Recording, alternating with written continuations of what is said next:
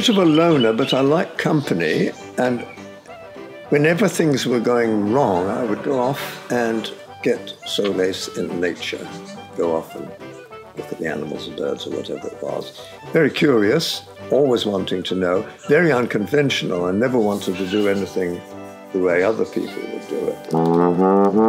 So playing music, as I was doing, is very difficult because it's a discipline. I have to play what's written. I want to play something else because I want to improvise. And I think that wanting to be different is one of the recipes for doing research, of course. So it's going out into the unknown. I remember lying on the pavement and the ladies having to push their prams round me while I was watching ants on the pavement. Didn't like the atmosphere of the school in those days where the teacher was the oracle and you were just told to keep your mouth shut and your bowels open, so to speak.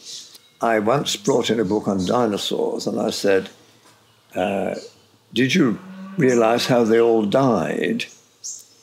And before I could finish, the teacher said, don't be silly, John. They were too big to fit into the ark. Take life as it comes. Never be too serious. Have a good laugh at things.